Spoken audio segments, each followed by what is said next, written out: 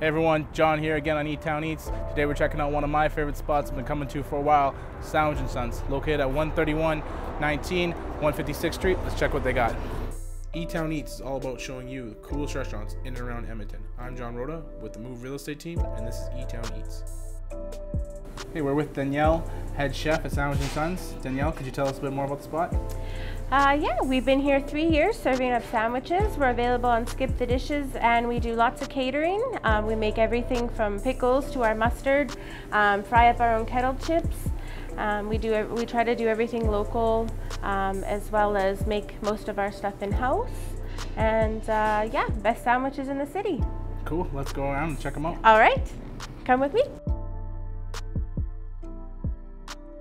Okay, John, we're gonna make our Montreal Smoked Meat now. Okay. We start off with marble rye that we get made for us locally. Okay. Then we're gonna go ahead and put our grainy mustard on that we also make in-house. It's made with yellow and brown mustard seeds, mustard powder, some salt, and apple cider vinegar. So that goes on one side of the sandwich there. And then we're gonna go to our sauerkraut. So the sauerkraut we ferment in-house as well. So we shred all the cabbage, it goes into a big crock, and then we let it sit for about 3 weeks or so, and then we have our sauerkraut. And then we go to our smoked meat. So our smoked meat, we bring in from a local supplier as well. It's full briskets. We take them, we make a brine, we put everything into a big pot, and we boil it together, and then we inject the meat, Okay. and then it sits for about 3 days. Wow.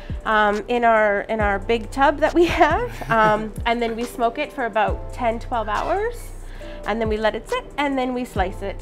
Very cool. Let's see. Yeah. So we're gonna pile that nice and high. Wow, that's a lot. That's a big portion. Yeah. No messing around in Sandwich & Sons. Let's try this right here. Montreal Smoked Meat Sandwich.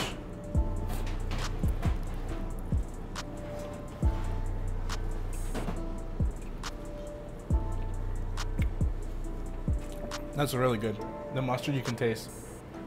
It's not like a strong mustard flavor, but it's like nice. It just puts it together, and the tart of the sauerkraut, very good.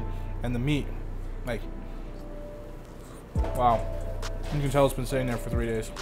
This was awesome. Thank you. You're welcome. Hey everyone, make sure you're coming out to Sandwich & Sons again.